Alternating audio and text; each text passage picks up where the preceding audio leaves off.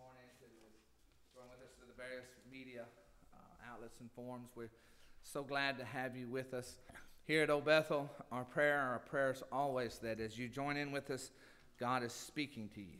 God touches your heart. God moves in your life.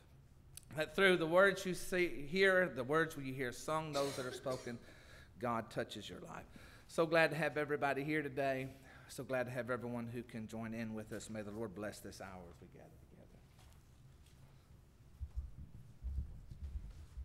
We're going to be singing out of the Methodist hymnal this morning. Turn to number 514. Stand up for Jesus. So y'all got to stand.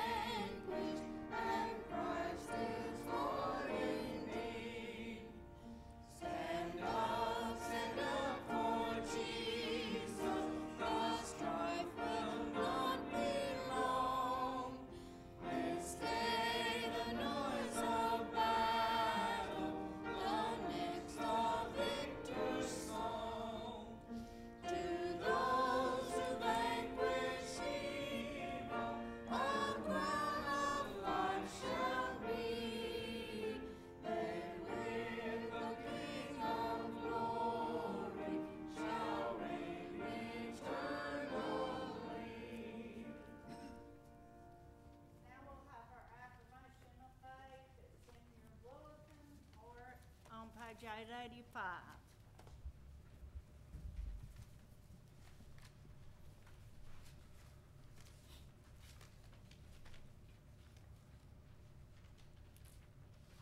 Well, the Spirit of the Lord is, there is the one true church, apostolic and universal, whose holy faith let us now declare. We believe in God the Father Almighty, infinite in wisdom, power, and love, whose mercy is over all his works, and whose will is ever directed to his children's good. We believe in Jesus Christ, Son of God and Son of man, the gift of the Father's unfailing grace, the ground of our hope, and the promise of our deliverance from sin and death. We believe in the Holy Spirit as the divine presence in our lives, whereby we are kept in perpetual remembrance of the truth of Christ, and find strength and help in time of need. We believe that this faith should manifest itself in the service of love, as set forth in the example of our blessed Lord, to the end that the kingdom of God may come upon the earth. Amen. You may be seated and turn to 575, Onward Christian Soldiers. We'll sing the first, third, and fifth.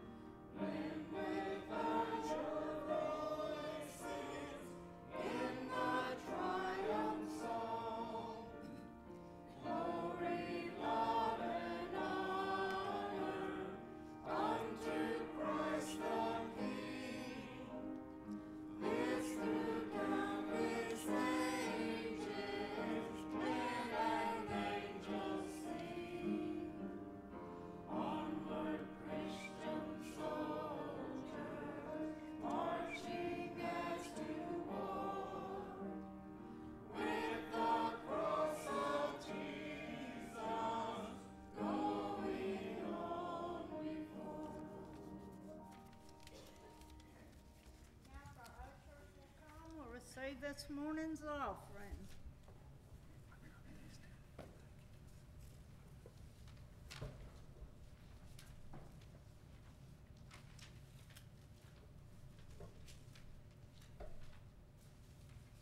Let us pray. Heavenly Father, we come before you this morning as a blessed, thankful, and joyful people. We thank you, Lord, that you are with us in all things. We thank you, Lord, that you sent Christ into our world to redeem us from our sins. We thank you, Lord, that your hand is always upon our lives. Heavenly Father, we've always put our trust in you. You never fail. We are eternally thankful. As we gather together our gifts, Lord, we pray. We pray that these gifts will always be used, that they will be used, that your name will be glorified, that it will be heard across the world, and that others will come to know you as we do. Christ's holy name we pray.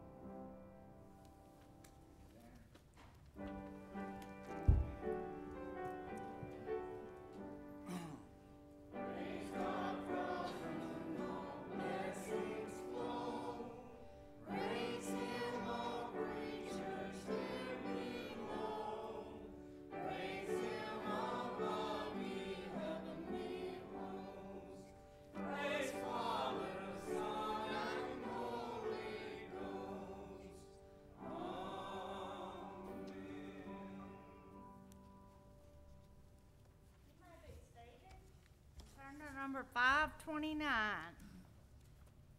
How firm a foundation.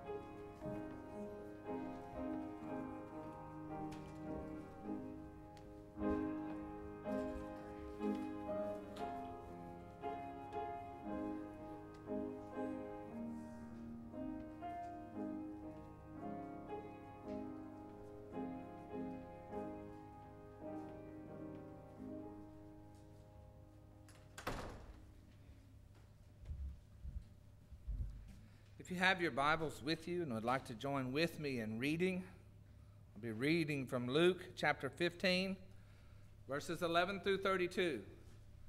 Luke 15, verses 11 through 32.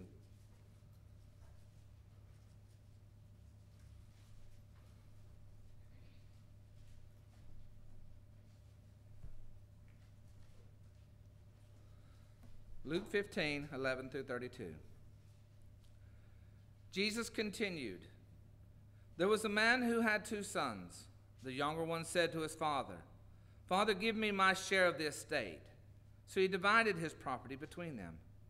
Not long after that, the younger son got together all that he had and set off for a distant country, and there squandered his wealth in wild living. After he had spent everything, there was a severe famine in the whole country, and he began to be in need. So he went and hired himself out to the citizen of that country, who sent him into the fields to feed the pigs. He longed to fill his stomach with the pods that the pigs were eating, but no one gave him anything. When he came to his senses, he said, 'How many of my father's hired servants have food to spare, and here I am starving to death? I will set out and go back to my father and say to him, Father, I have sinned against heaven and against you. I am no longer worthy to be called your son. Make me like one of your hired servants.' So he got up and went to his father. But while he was still a long way off, his father saw him and was filled with compassion for him. And he ran to his son, and he threw his arms around him and kissed him. The son said to him, 'Father, I have sinned against heaven and against you. I am no longer worthy to be called your son.' But the father said to his servants, 'Quick, bring the best robe and put it on him. Put a ring on his fingers and sandals on his feet. Bring the fatted calf and kill it. Let's have a feast and celebrate. For this son of mine was dead, is alive again. He was lost and is found.' So they began to celebrate. Meanwhile, the older son was in the field. When he came near the house, he heard music and dancing. So he called one of the servants and asked him what was going on. 'Your brother has come home,' he replied, 'and your father has killed the fattened calf because he has him back safe and sound.' The older brother became angry and refused to go in. So his father went out and pleaded with him. But he answered his father, 'Look, all these years I've been slaving for you and never disobeyed your orders. Yet you never gave even a young goat so that I could celebrate with my friends. But when this son of yours who has squandered your property with prostitutes comes home, you kill the fatted calf for him.' 'My son,' the father said, 'you are always with me, and everything I have is yours. But we had to celebrate and be glad because this brother of yours was dead and is alive again. He was lost and is found.'" May the Lord bless the reading and the hearing of his words. I am sure all of us know by now that school has ended. You can hear the young people saying, "Thank you, Jesus." We have closed up our grade books. We've entered our grades. We've posted our grades. And now the good news or the bad news is gone out or will be going out very soon. At the end of every school year, I take some time to give my students an evaluation. Now, this evaluation is an evaluation of me. They get to evaluate me. I hand this to my students and I tell them, fill this thing out truthfully. Do not put your name on it. If you do, I'm going to give you a 0. Do not put your name on it and fill it out truthfully. Don't you worry. Don't you worry. I can take it. Tell it like it is. I can handle it. Truthfully, I pretty much know before they give them back to me how they're going to respond to most, if not all, of the questions. But I still want to hear from them. I want to know what a year or 2 years in my classroom has been like for them. Last week I received all of their response sheets, and I reviewed every single one of them. Some of them even left me notes, so I actually know who they are, but they left me notes. And I was very proud. And then one student actually rated me as a fair teacher. That's the next to the lowest score you can possibly get as a teacher. And yet I'm pretty sure he's coming back, so I'm looking for him. No, I'm kidding. There was one note, however, that I enjoyed as much as any of the others. It was on this particular question. The question is, the teacher maintains control of his classroom. One was, I strongly disagree. Goes all the way up to 4, which says, I strongly agree. On this particular one, they circled 4. And they wrote right out beside of it these words, or this word, definitely. With all the questions, of course all the questions matter to me, but that one matters to me as much as any. The reason being is that I do all that I can in any way that I can to always be honest with my students. When I believe they choose well, I want to let them know it. When they choose poorly, I certainly let them know that as well. Sometimes it's just on an individual basis. Sometimes it is collective or a classroom basis. But I promise you this, I can say this truthfully, my students never have to wonder what I'm thinking. I've also discovered that apparently there is some look that comes over my face when they know they are on the brink of having dissatisfied their instructor. Or at least that's what they have told me. Now some folk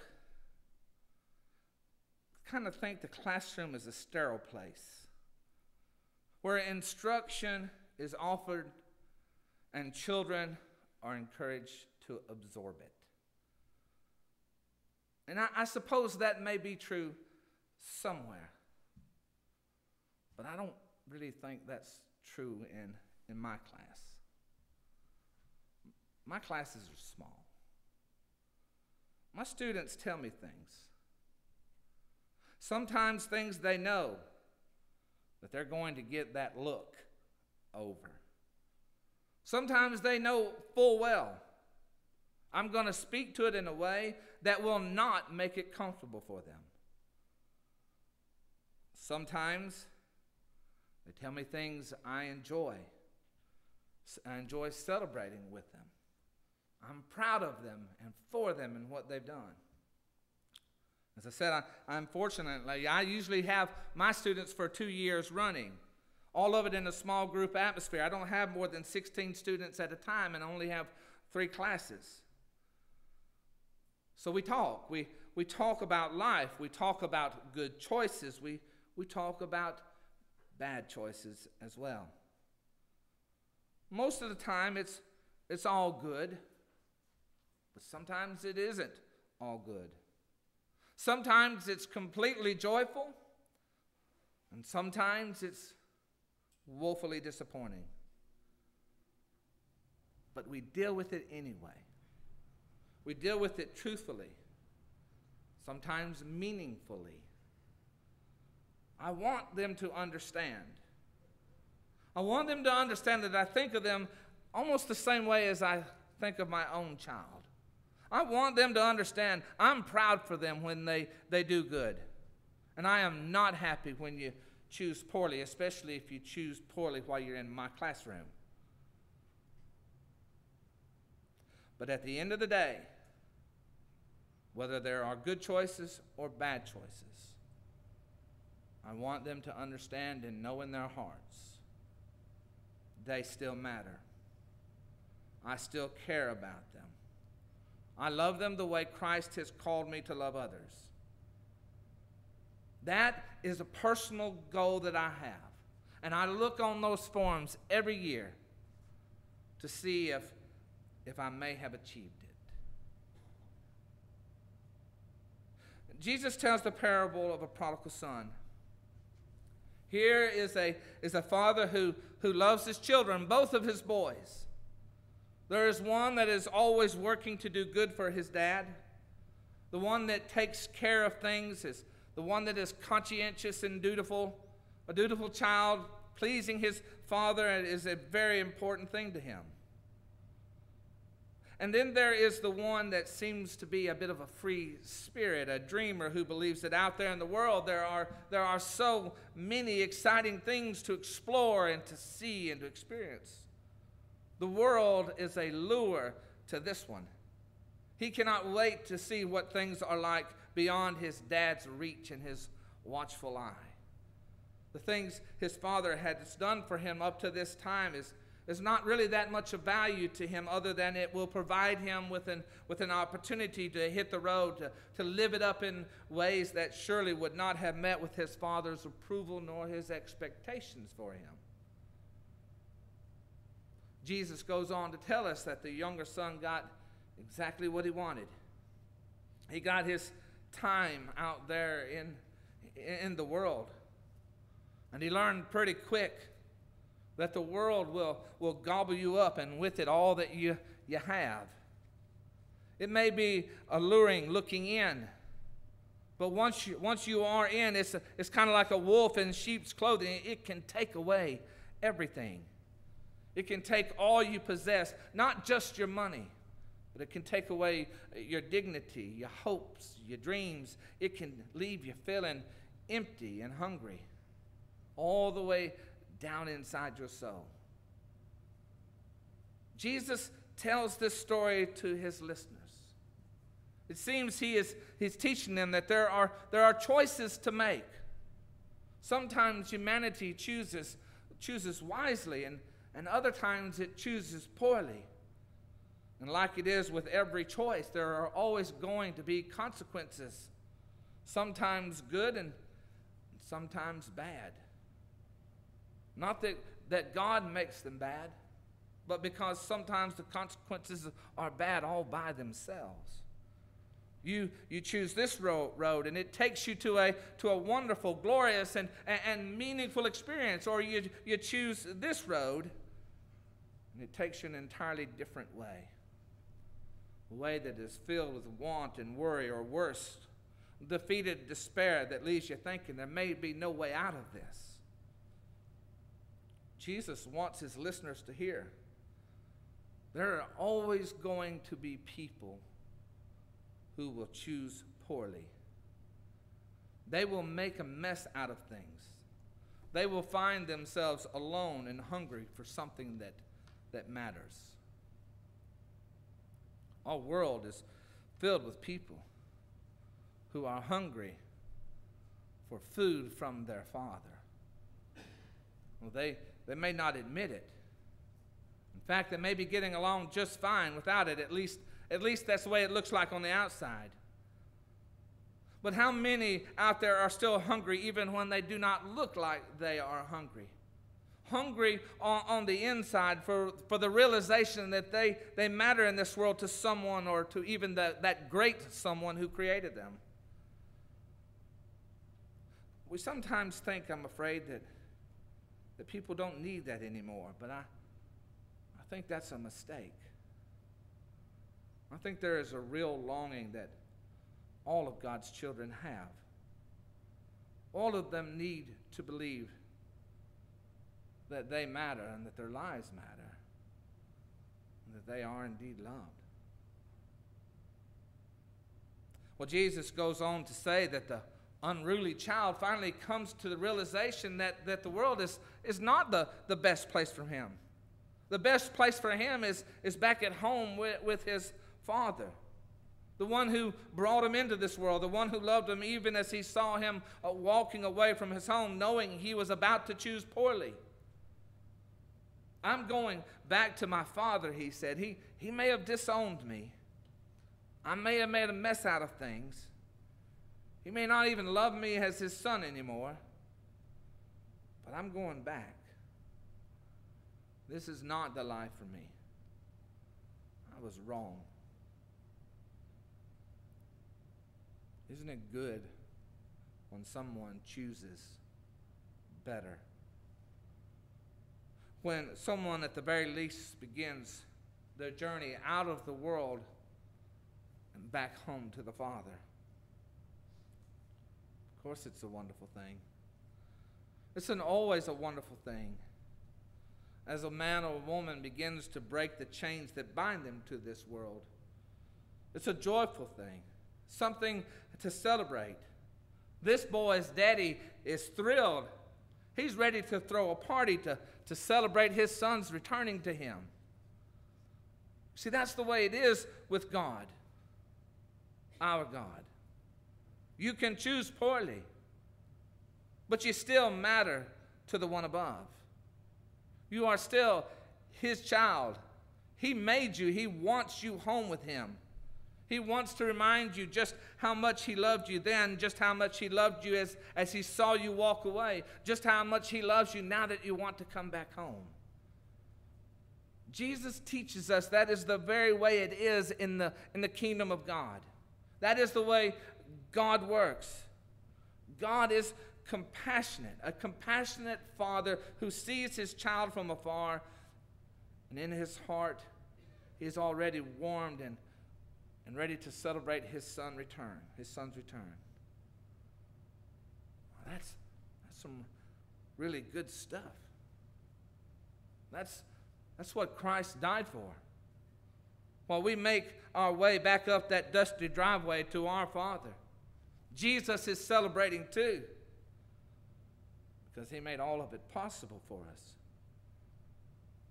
Can't you just imagine the Father's thoughts? I don't think he's taken inventory of everything his son did wrong.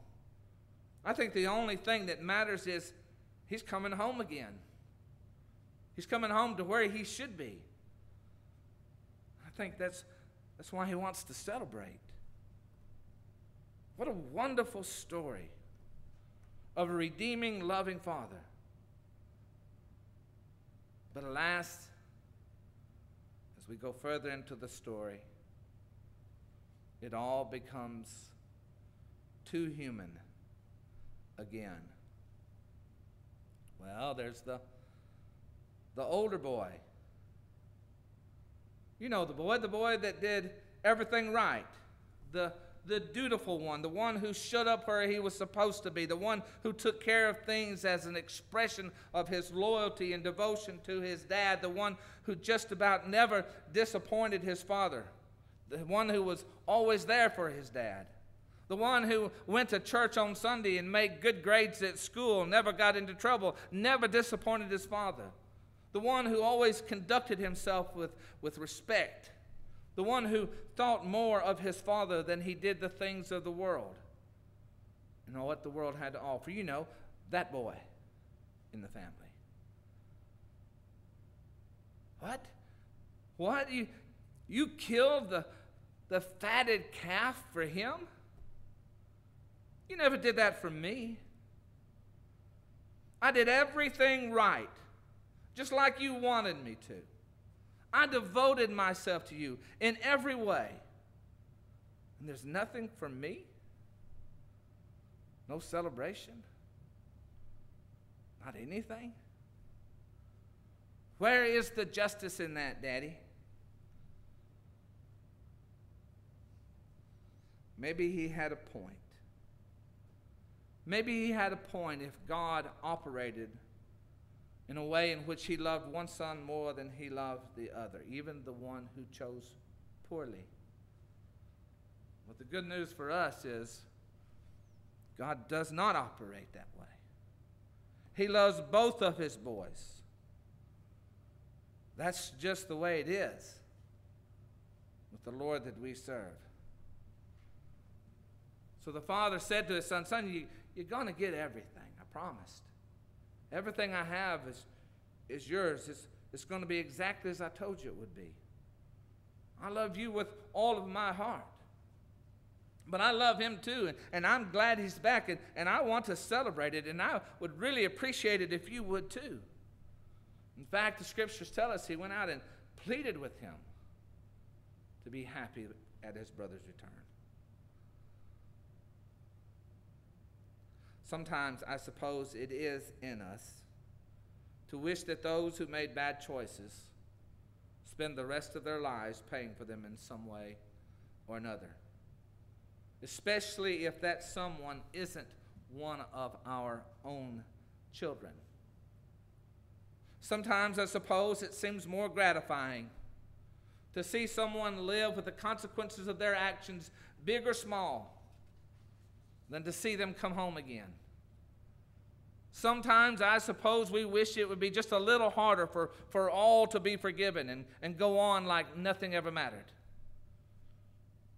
I am human enough to have to confess, I have found myself thinking, that was too easy after all they had done.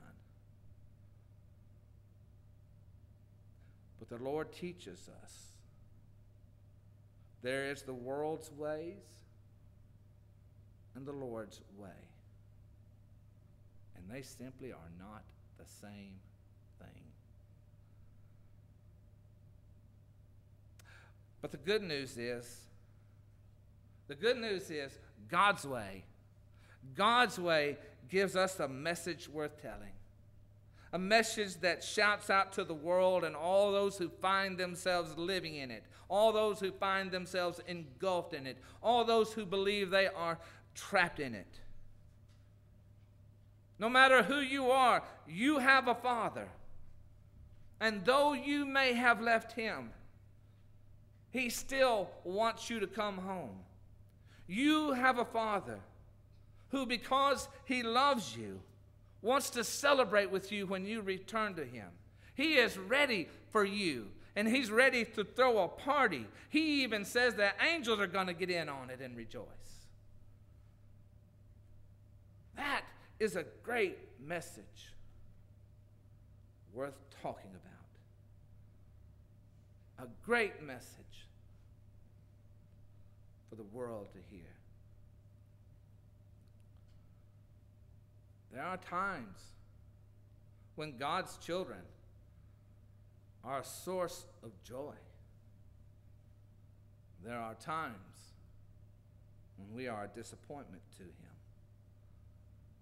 But there will never be a time that He will stop loving us. There will never be a time that we will not matter to Him. There will never be a time when we can't go home again. That's the truth.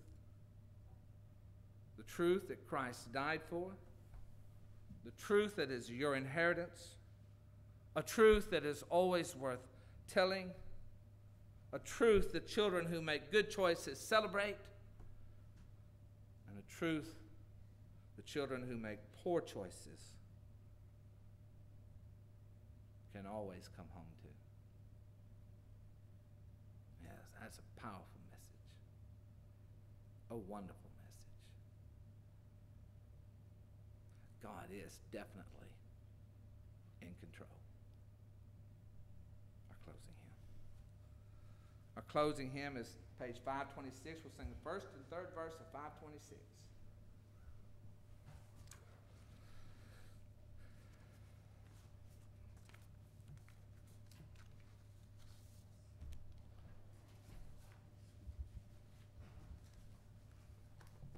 Let's stand.